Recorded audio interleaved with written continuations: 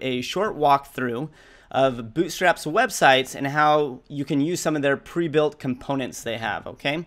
So go ahead and open up your browser. And we're going to go ahead and go to Bootstrap 4.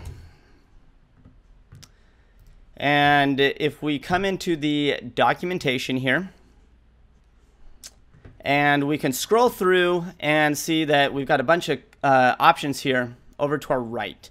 And what we want to do is we're going to work with this section right here. We're going to review this. You've got layout, content, components, utilities, things like that. So if you take a view at the layout here, it's going to take you through an overview, tell you how the grid system works, media objects, and then the responsive utilities. And you can read some of the documentation here. But the thing that we're really going to be diving into here is the components, okay? And this is going to give us a really awesome list of different types of components we can put into our projects, such as badges, buttons, button groups, cards, carousels, dropdowns, things like that. So let me kind of show you how this works. So go ahead and click on the buttons, and it's going to give you an intro of what it is and kind of how it works. And then it's going to give you some examples about how you can use these and incorporate them into your project. So you can see by adding this class, you can see that we've got the BTN class, which is Bootstrap's class. Okay, that's what adds all the padding, heavier text. You can see we've got rounded corners here. And then you can see that we got a BTN primary, which gives us this blue color. Secondary is white, success, green, info, warning, danger, right? And so you can use these different classes to add colors to your buttons, okay? And then as we scroll down here, it teaches you how to use link type of buttons.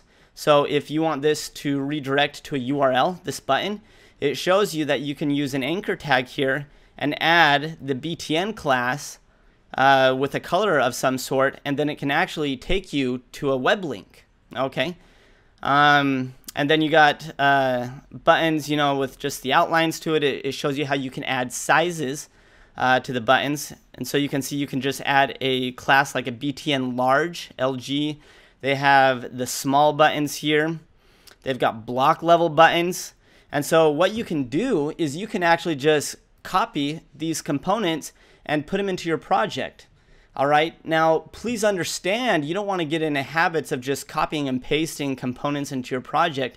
It's really important that you understand how these elements, these components are working, and how the classes, Bootstrap's classes, are working under the hood. All right, so that's an overview of buttons. We're actually going to be working with this card component in one of our projects to build a login screen.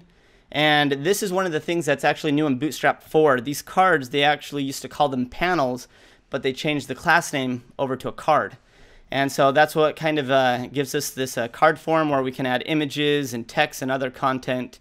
And it shows you different use case scenarios, and it kind of gives you a starter template to work with, okay? So there's some cards, and then carousels are also really popular. In websites, these are the things that kind of give you the image slides that you can scroll through, and they've even got examples how to switch through them with arrows. And one of the things also to understand about these components is these are working with jQuery under the hood, and so a lot of times in our projects we use the jQuery CDN to inject jQuery into our project, and so that's what kind of allows the animations to happen under the hood. And just by adding the class like carousel slide, it's going to grab the jQuery that it needs to animate these slides for us. And you can see this one has some slide indicators at the bottom, so you can take this and you can really dig through the HTML here, identify some of the classes and really study this, and you can start seeing and understanding how this stuff is working. So carousels are great, very popular. We've got the dropdowns, the forms, modals. These ones are some of my favorite. I don't know why, I just think they're cool.